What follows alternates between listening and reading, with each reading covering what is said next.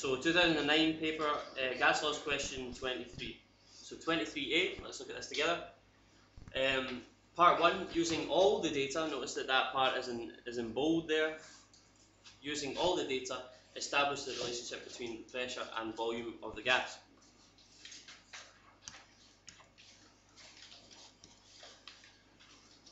So we're looking at pressure and volume. So we're looking at the first of our 3 gas laws. Go to the general gas law equation. It's P times V. P1V1 equals P2V2. So all you need to do is perform pressure times volume. So multiply these two numbers together for all 4 of these little things. If you do that, you'll find that P times V equals 2000, 1995, 2002, and 2001.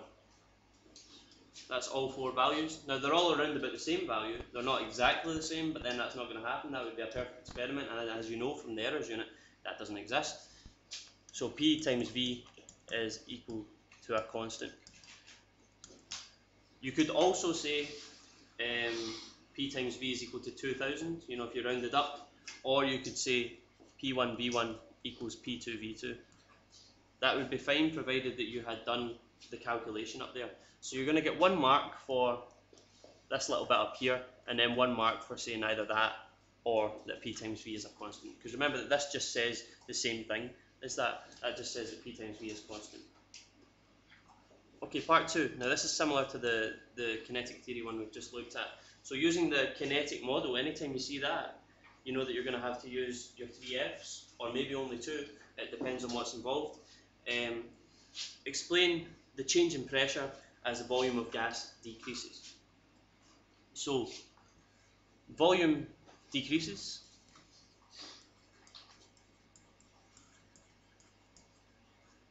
So, particles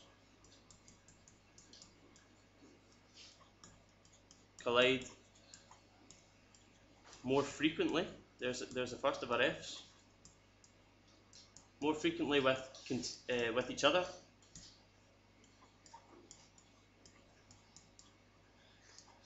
And the container walls. So you're mentioning particles colliding with each other, and you're also mentioning, perhaps more crucially, that they collide more often with the container walls. The second of our F's, this increases the average force, or you could just say force. The average force on the container walls, increasing the pressure.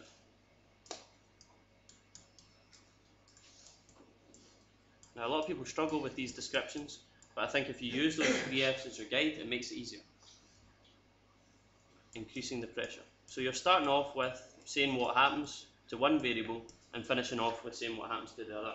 Everything in between is either faster, frequent, or forceful.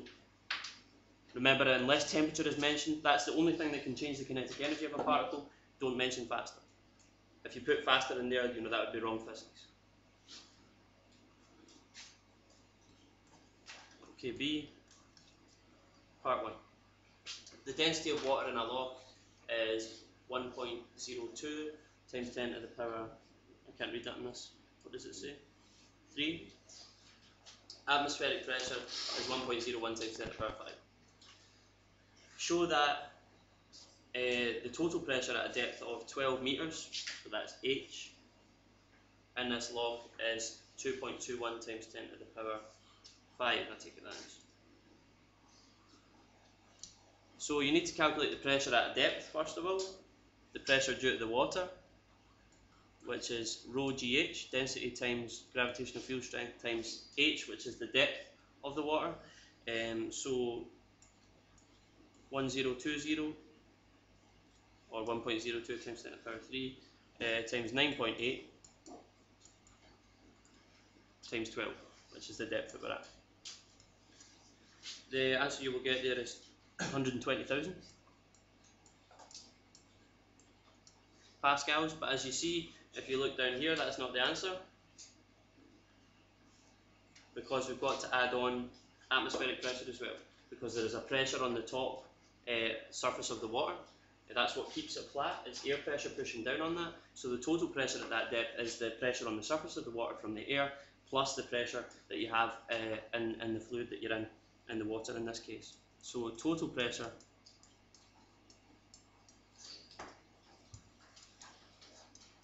equals 120,000 plus 1.01 times 10 to the power 5, which is atmospheric pressure, and then you'll get 2.21 times 10 to the power 5 pascals. So not too difficult there.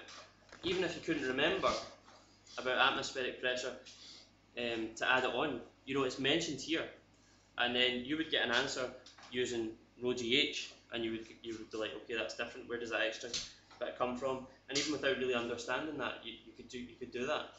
It's not too difficult. Okay, part 2. At the surface of the loft, the student breathes in a volume of 1.5 times 10 to the negative 3 meters cubed of air. Calculate the volume the air would occupy at a depth of 12 meters. So you've basically got a starting volume, you've got a starting pressure as well, because you've got atmospheric pressure at the surface. You've got a finishing pressure at this depth of 12 meters. So you can calculate out what volume of air you would have at that depth, because you can just use one of your gas laws. Temperature is constant, it says there, temperature constant, so you know that you're going to go for Boyle's law, the one without T. P1V1 equals P2V2. So 1.01 times 10 to the power 5 times 1.5 times 10 to the negative 3 will be equal to 2.21 times 10 to the power 5 times V2. You'll get V2 being 6.86 times 10 to the negative 4 meters cubed. Okay, pretty simple. C, now this is the more of the sort of explanation based questions, but to be honest, it kind of relates back to the kinetic model. It's a very similar question to that, it's just worded differently. At a depth of 12 meters, the diver fills her lungs with air from breathing apparatus, then swims to the surface. Explain why it would be dangerous for her to hold her breath whilst doing this. Well, if she's filling her lungs with air, then you've got some sort of associated volume there.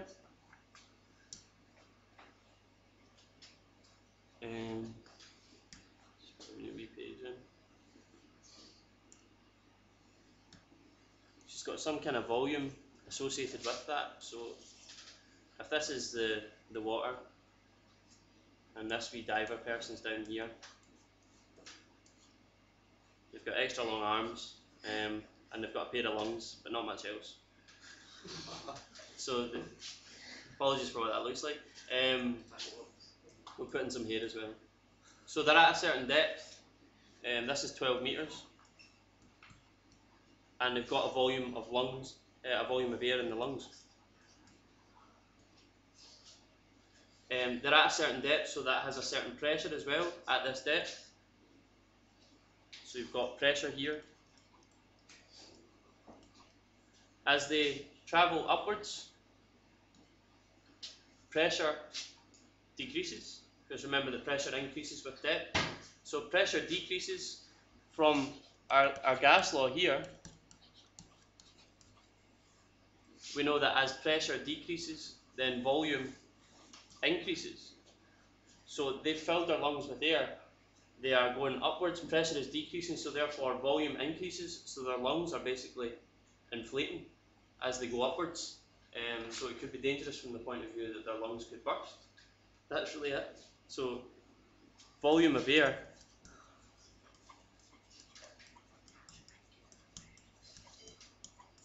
increases as diver swims upwards.